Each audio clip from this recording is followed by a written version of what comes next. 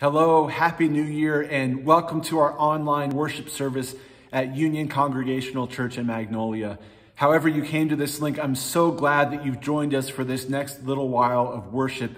We're going to think and pray together about how God's presence and power goes before us into this new year, and in particular, how the resurrection of Jesus Christ means everything in 2021. I invite you now into some moments of quiet reflection as we gather virtually for worship.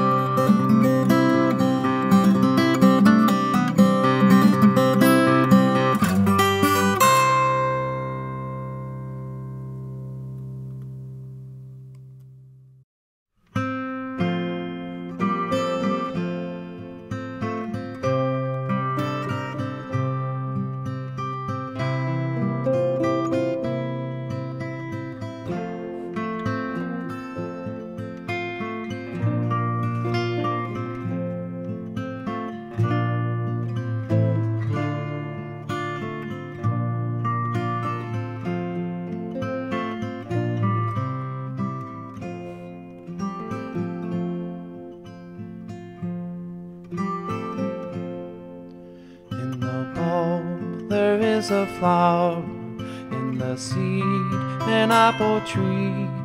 In cocoons, a hidden promise. Butterflies will soon be free. In the cold and snow of winter, there's a spring that waits to be unrevealed until its season, something God alone can see. There's a song in every silence, seeking word and melody. There's a dawn in every darkness, bringing hope to you and me. From the past will come the future, what it holds a mystery, unrevealed until its season, something God alone can see.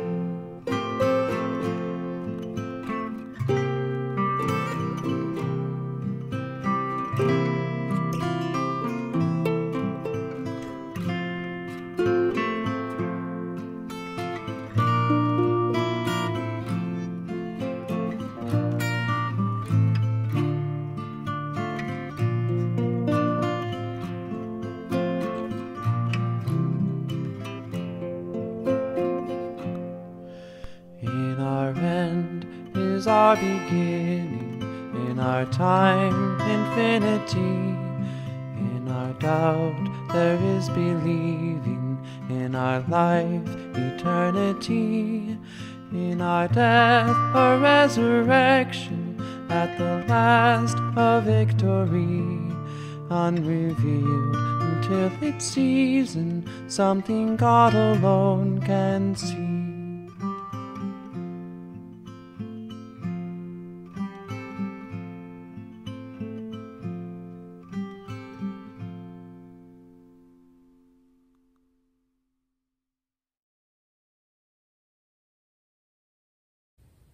Let's pray together. O God, who wonderfully created and yet more wonderfully restored the dignity of human nature, grant that we may share the divine life of him who humbled himself to share our humanity, your Son, Jesus Christ, who lives and reigns with you in the Holy Spirit, one God, now and forever. Amen.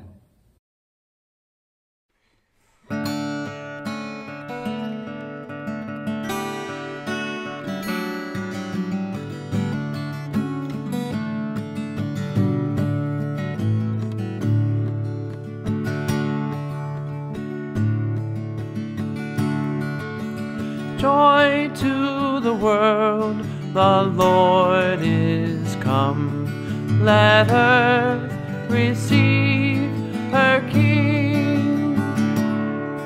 Let every heart prepare him room, and heaven and nature sing, and heaven and nature sing, and heaven and nature sing.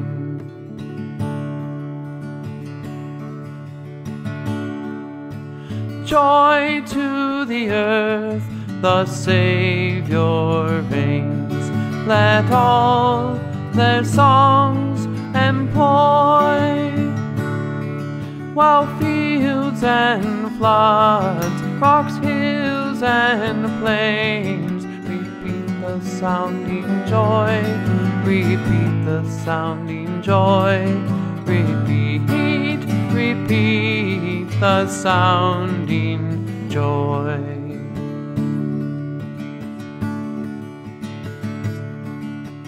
No more let sins and sorrows grow, nor thorns infest the ground. He comes to make his blessings flow, far as the curse is found, far as the curse is found, far as the curse is found.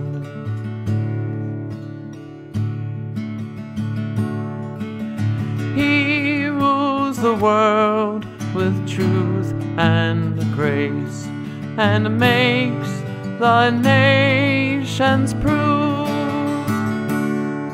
the glories of his righteousness, and wonders of his love, and wonders of his love, and wonders, wonders of his love.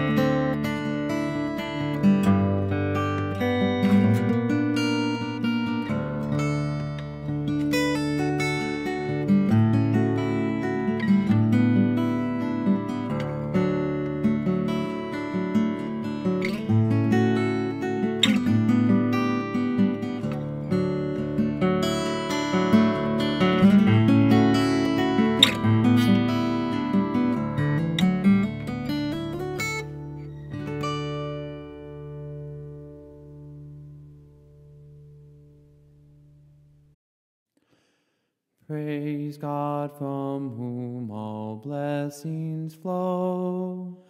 Praise him, all creatures here below. Praise him above the heavenly hosts. Praise Father, Son, and Holy Ghost. Amen.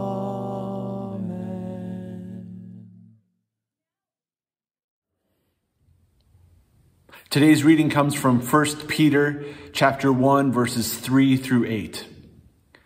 Praise be to the God and Father of our Lord Jesus Christ. In his great mercy, he has given us new birth into a living hope through the resurrection of Jesus Christ from the dead, and into an inheritance that can never perish, spoil, or fade, kept in heaven for you, who through faith are shielded by God's power until the coming of the salvation that is ready to be revealed in the last time. In this you greatly rejoice, though now for a little while you have had to suffer grief in all kinds of trials.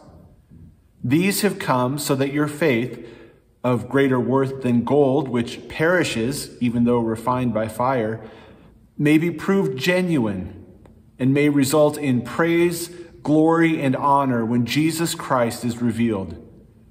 Though you have not seen him, you love him. And even though you do not see him now, you believe in him and are filled with an inexpressible and glorious joy. For you are receiving the goal of your faith, the salvation of your souls. This is the word of the Lord. Thanks be to God. Please pray with me. God, I pray that the words of my mouth and the meditations of all your people's hearts would be pleasing and acceptable to you, O Lord, our strength and our Redeemer. Amen. The other day, I had a notification pop up on my phone. I took a screenshot and I wanted to show it to you. It says, "You have a new memory." It's from my Photos app. Year in review, 2020. And when I saw the words year in review 2020, I said, no, thank you. I will not review the year 2020. Although, to be fair, there was a picture of Elias in the little thumbnail there celebrating his birthday, and you can see that in greater detail here. Happy birthday, Elias. As difficult as 2020 was, we all still celebrated birthdays in one way or another. And in fact, it is worth thinking back to how God was present with us and the joys and successes and things for which we're thankful in 2020, difficult as it was. We put out a bunch of signs right around Easter that reminded ourselves and our neighbors that we're all in this together. And this other one, don't give up.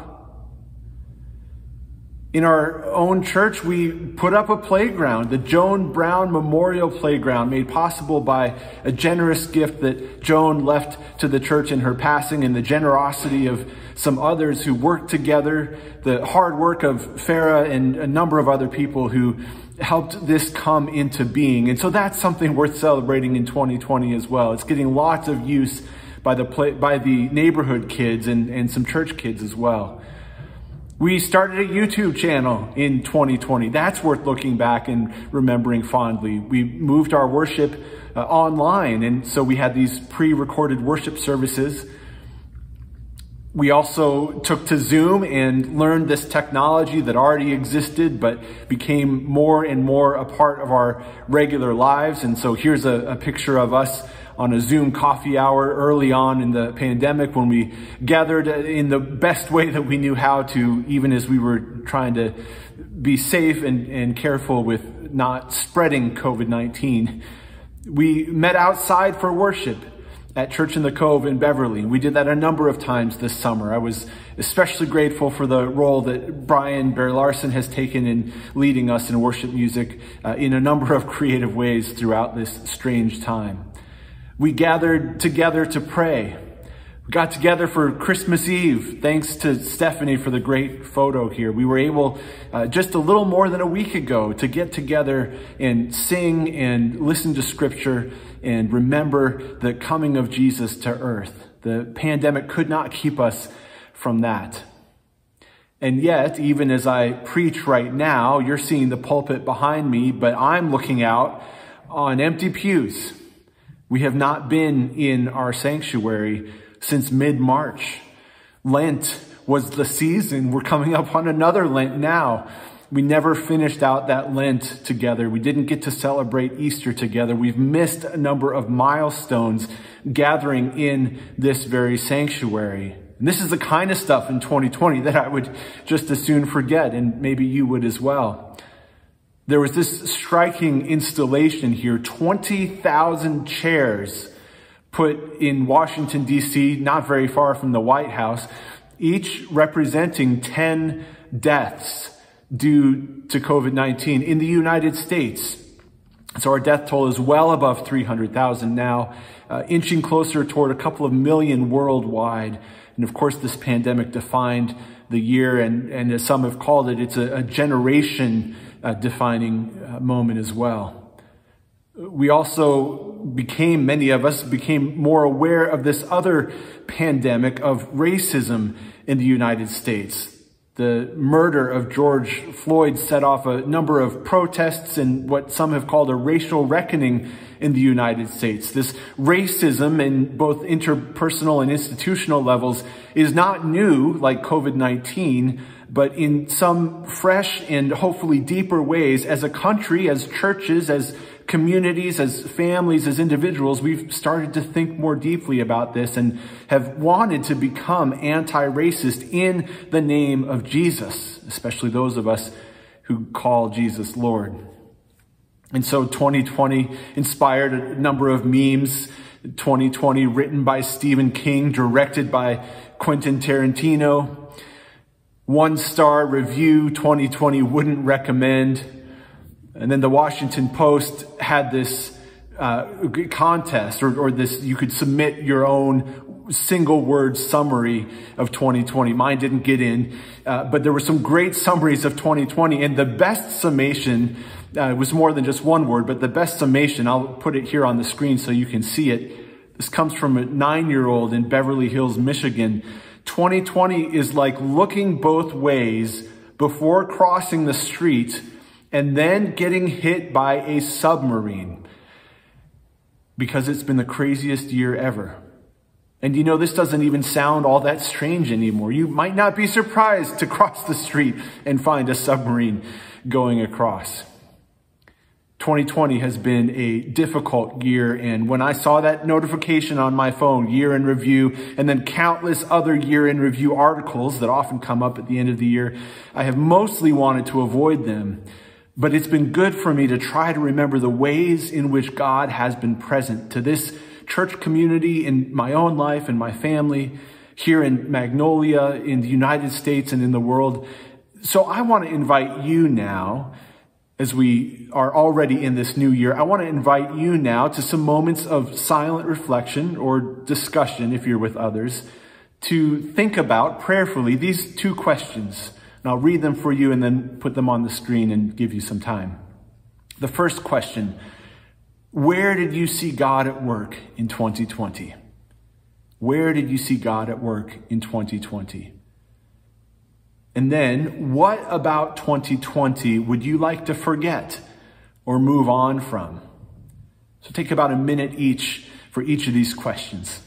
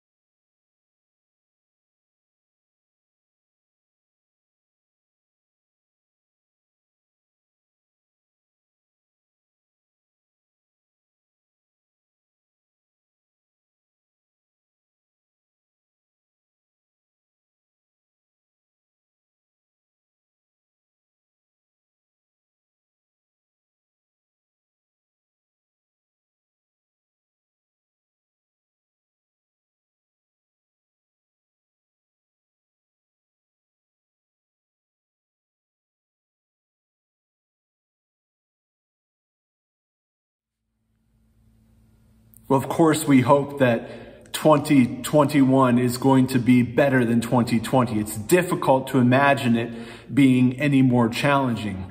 And so you might find this on a poster or a t-shirt. 2021 will be a better year. But it may not be. We don't know that for sure. We don't know what the future holds. And so more than just the turning of the calendar into a new year, more than just saying, well, it could always be worse, where do we, as followers of Jesus, find our hope as the calendar turns to a new year? Richard Hayes was a professor at Duke Divinity School, just recently retired, professor of New Testament and theology. And this is what he says about the resurrection of Jesus. Hayes says, the resurrection of Jesus is the key to understanding the world and therefore the key to all history. Any history that does not begin from the vantage point of the resurrection of Jesus is distorted because it denies or fails to grasp the true history of the world. Any history that does not begin from the vantage point of the resurrection of Jesus is distorted because it denies or fails to grasp the true history of the world. It's a radical claim, but it is what we as Christians believe, that our hope is in the resurrection, the most amazing and powerful and miraculous event in all of human history. And if it happened, if it's true, which we believe it is, then it changes everything, even now.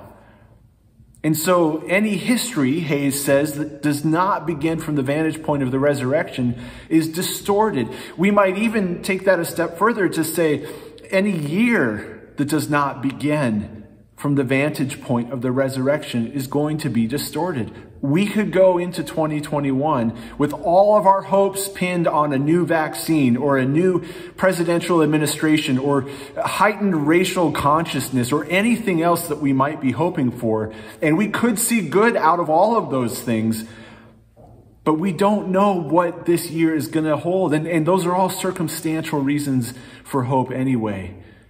The resurrection of Jesus is the source of our hope as we move from 2020 to 2021. I want to go back to our scripture reading from 1 Peter today, which expresses much the same sentiment.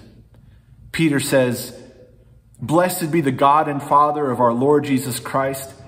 By his great mercy, he has given us a new birth into a living hope through the resurrection of Jesus Christ from the dead, and into an inheritance that is imperishable, undefiled, and unfading, kept in heaven for you, who are being protected by the power of God through faith for a salvation ready to be revealed at the last time." Peter says, "Blessed be the God and Father of our Lord Jesus Christ. By his great mercy, he has given us a new birth into a living hope through the resurrection of Jesus Christ from the dead." Our new birth as Christians comes not just in a new year, although there certainly are reasons to hope things will improve in 2021.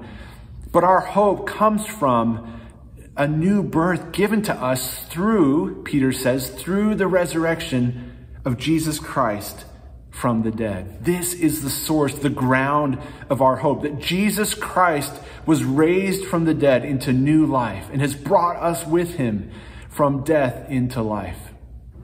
And so Peter can say to a group of beleaguered Christians, and you may remember that at the beginning of the pandemic, we worked our way through 1 Peter. Peter can say, "In this you rejoice, even if now for a little while you have had to suffer various trials." Does not that verse resonate with you right now, my friends?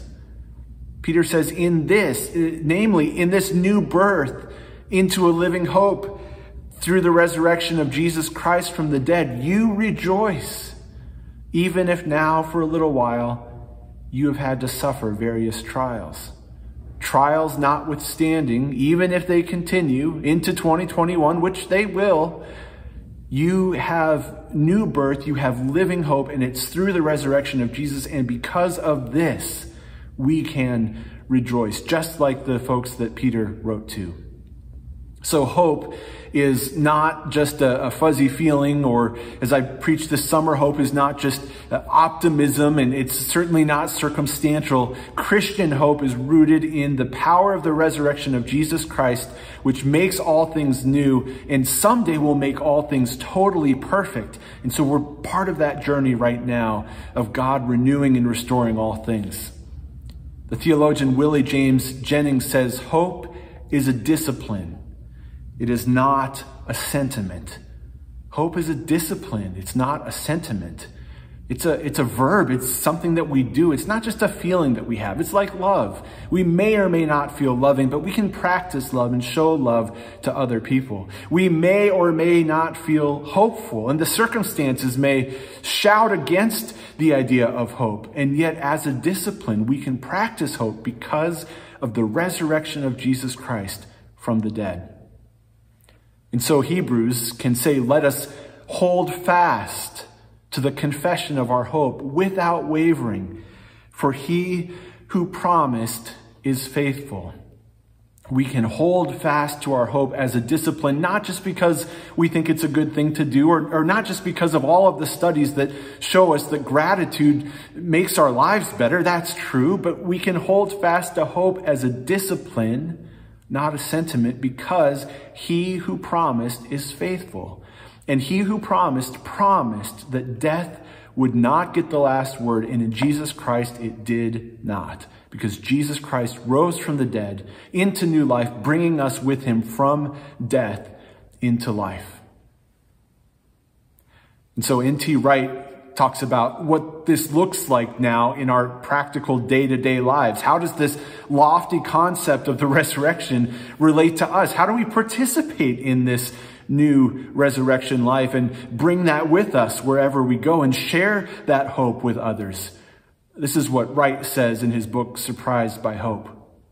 He says, but what we can and must do in the present, if we are obedient to the gospel, if we are following Jesus, and if we are indwelt, energized, and directed by the Spirit, what we can and must do is to build for the kingdom. He says, you are, strange though it may seem, almost as hard to believe as the resurrection itself, you are accomplishing something that will become in due course part of God's new world. And he goes on, he says, every act of love, gratitude, and kindness, every work of art or music inspired by the love of God and delight in the beauty of his creation, every minute spent teaching a severely handicapped child to read or to walk, every act of care and nature, of comfort and support for one's fellow human beings, and for that matter, one's fellow non-human creatures. And of course, every prayer, all Spirit-led teaching, every deed that spreads the gospel, builds up the church, embraces and embodies holiness rather than corruption, and honors the name of Jesus in all the world. All of this, he says, all of this, every of these acts, every one of them will find its way through the resurrecting power of God into the new creation that God will one day make. I so appreciate these lines from N.T. Wright because they capture how the resurrection of Jesus manifests in everyday life.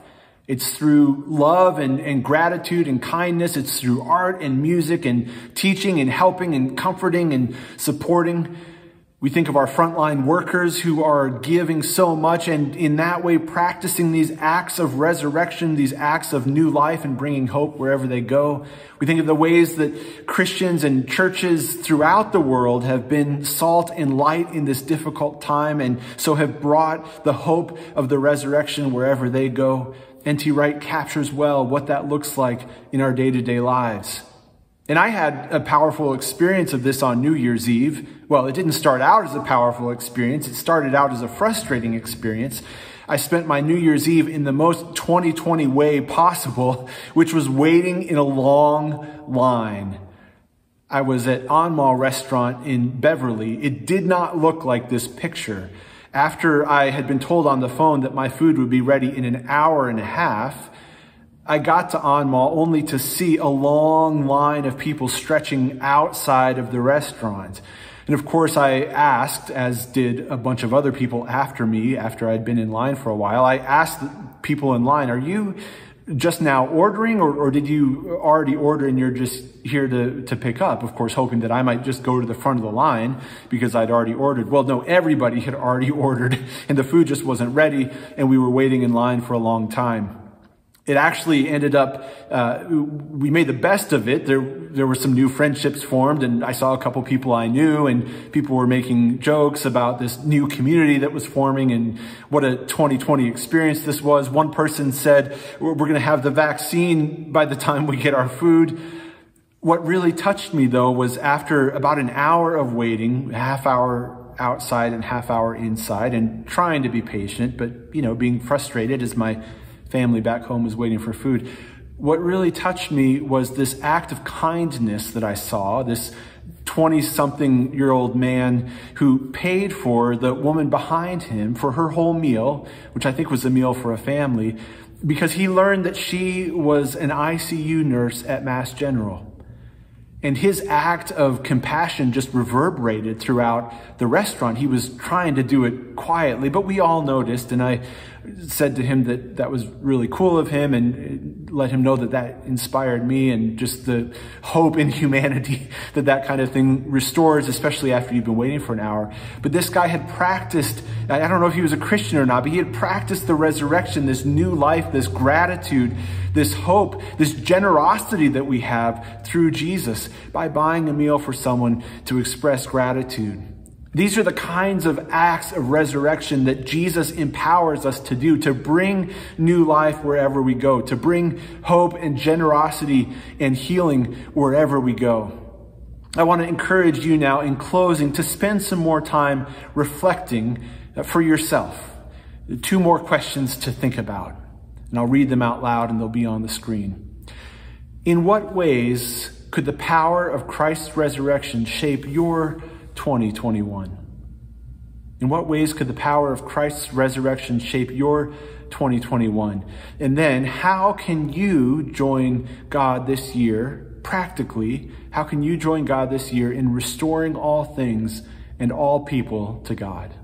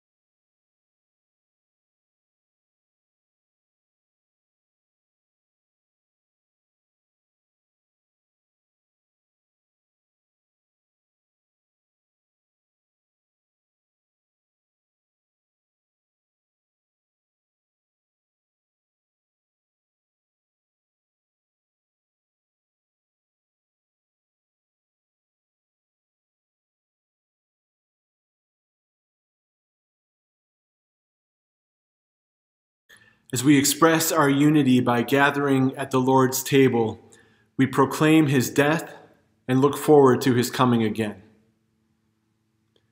For God so loved the world that he gave his one and only Son, that whoever believes in him should not perish, but have everlasting life.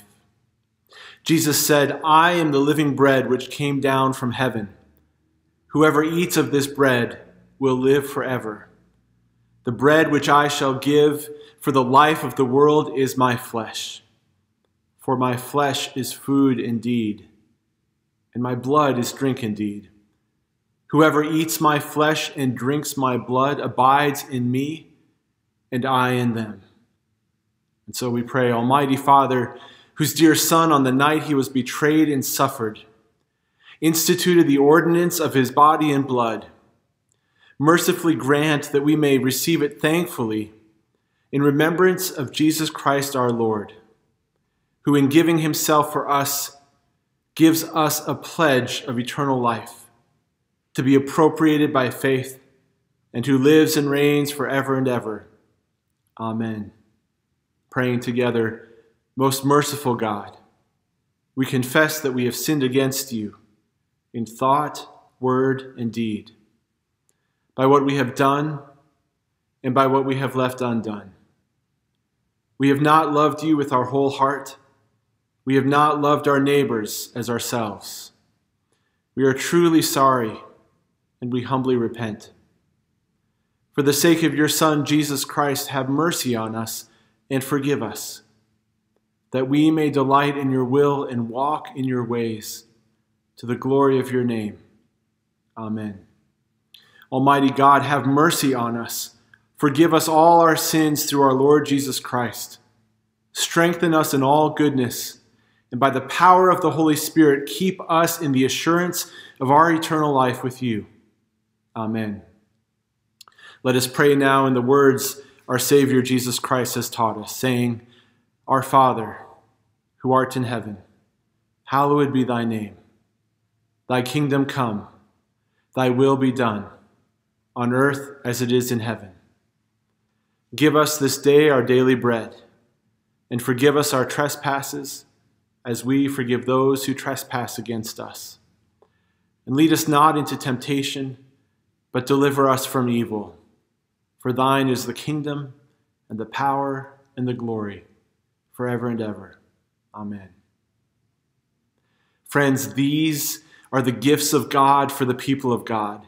Take them in remembrance that Jesus Christ died for you, and feed on him in your hearts by faith and with thanksgiving.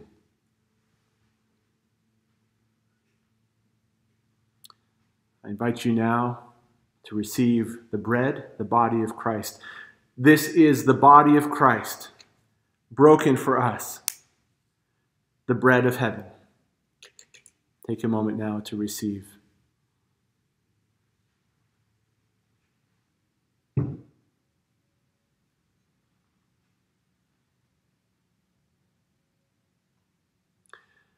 This is the blood of Christ, shed for us, the cup of the new covenant. Now take a moment to receive.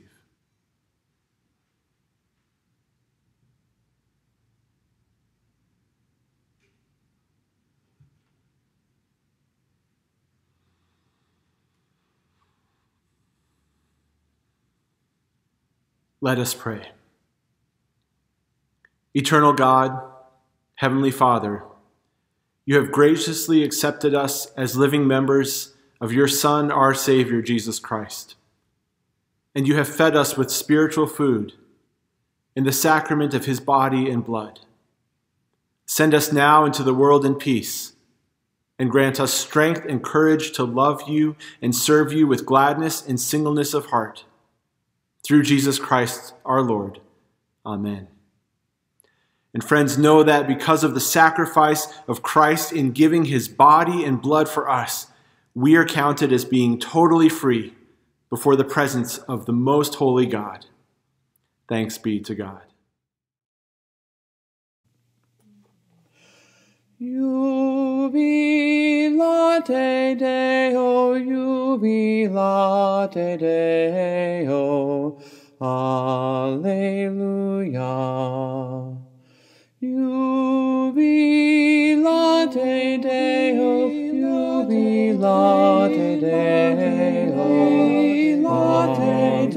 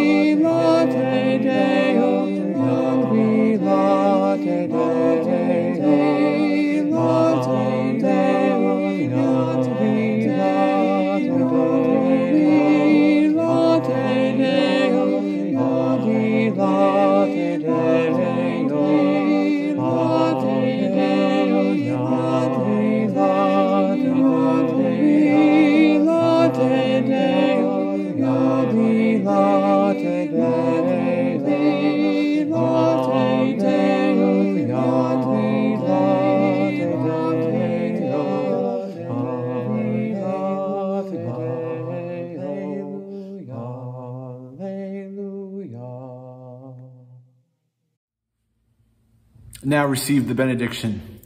May the Lord bless you and keep you. May the Lord make his face to shine upon you and be gracious to you. May the Lord turn his face toward you and grant you his peace. In the name of God, Father, Son, and Holy Spirit, amen. Go in peace.